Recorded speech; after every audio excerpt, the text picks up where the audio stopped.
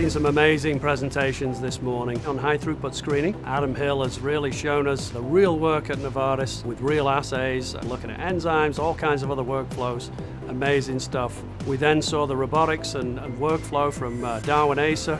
We basically are able to use one component to design your protocol. Once you've got that protocol designed, you then designate how it's going to be used in another piece of the software, and then you can actually use a final module to simulate how your process is going to work and how it's going to run. And I think the detail there was quite impressive, and the thing that struck me was the ease of setting up methods and the entire workflow within the Celerio environment. Followed up with that was Sergey Dikler. This was an opportunity for us to present our data. MALDI PharmaPulse is a high-throughput screening system for chemical assays. The top features of MALDI PharmaPulse is that it's 10 to 100 times faster than other MS-based methods.